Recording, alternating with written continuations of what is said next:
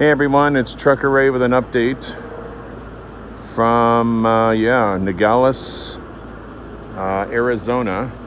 And as you can see, my truck is getting repaired. I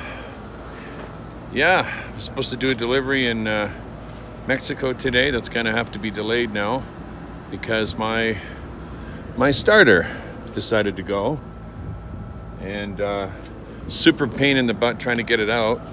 First it broke down when I was just past Quartzsite, or before I got into Quartzsite. Same thing, it managed to get going. And then when I made my way here last night, parked at the Pilot, wouldn't start again. So the mechanic showed up, he managed to get it going, but management said, no, we're not gonna have you cross the border with the truck like that. If I have to shut it off at customs, I'm hooped.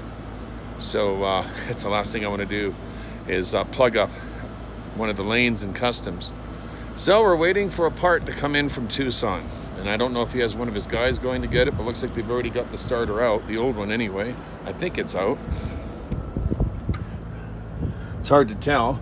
It's right in behind here conveniently. So yeah, you need a mechanic to get it out. So that's kind of what's going on here. Went through some really crazy weather in California, all that rain. I ended up going through all that. Maybe that's what buggered up the starter, I don't know. But yeah, we were recording this trip and we finalized it today because I don't know how long this whole ordeal is going to take.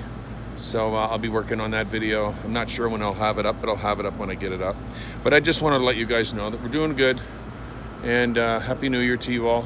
And hopefully we can get out of here soon. But looks like this could be an all day thing. That's normally what happens when your vehicle's getting repaired. And then once I get back to the lower mainland, I might have to get something else looked at because we've got a leaky shock down there too.